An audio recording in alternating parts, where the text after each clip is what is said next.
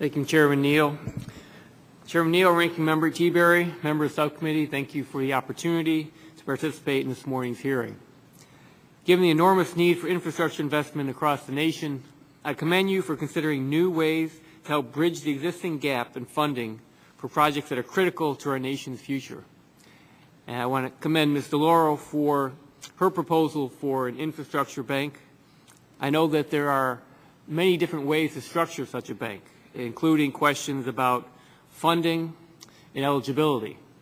Eligibility for which entities will be eligible to participate in this bank and what types of projects will be eligible.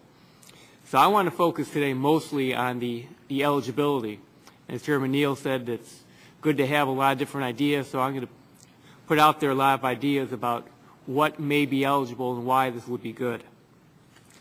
But before I begin, I want to emphasize that innovative proposals such as this should be viewed as a potential piece of a comprehensive solution for providing adequate levels of funding for infrastructure projects. If this were the only step we took, we'd still fall far short of the investments our nation needs. And while an infrastructure bank may play a role in moving certain projects forward, many major critical projects may never be able to generate the revenue needed to repay a loan. This is a point that must be considered in structuring the financing mechanisms of an infrastructure bank and in considering the extent to which this bank could fulfill our nation's infrastructure needs. As Chairman Neal said, the American Society of Civil Engineers said that we need to invest $2.2 trillion over the next 5 years to bring the state of our country's public infrastructure up to a good condition. In order to begin addressing our surface transportation infrastructure needs, the House Subcommittee on Highways and Transit, chaired by Mr. DeFazio, passed the blueprint of the Surface Transportation Authorization Act last June. In July, Full Committee Chairman Jim Oberstar and Mr. DeFazio testified in front of the subcommittee regarding the potential mechanisms to fund the $500 billion legislation. Today, we are still challenged with finding a mechanism we can agree upon. America needs us to get that answer. The sooner the better, because a multi-year bill, which is already overdue, is the best way to put people back to work quickly while making the long-term investment this country so badly needs.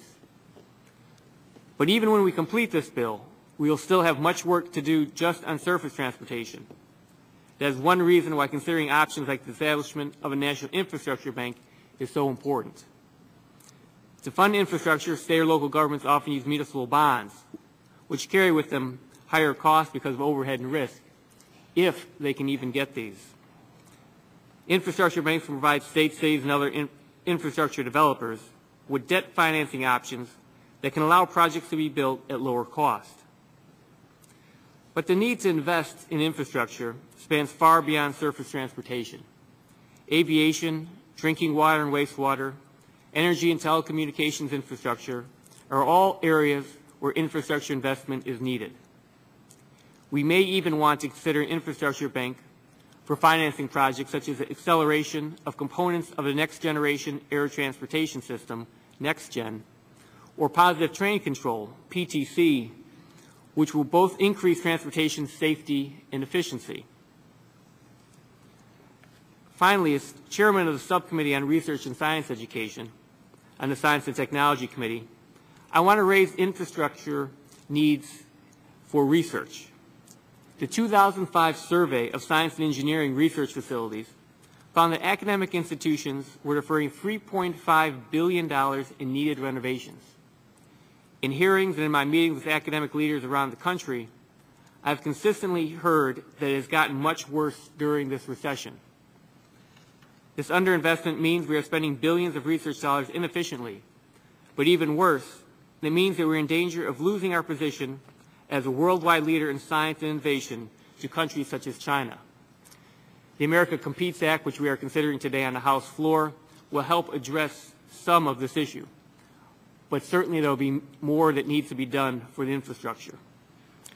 So an infrastructure bank could certainly help with this problem, especially when it comes to cyber infrastructure. We're at a point where advances in computing power and network speeds are revolutionizing revolutionizing data-intensive fields like medicine and ecology.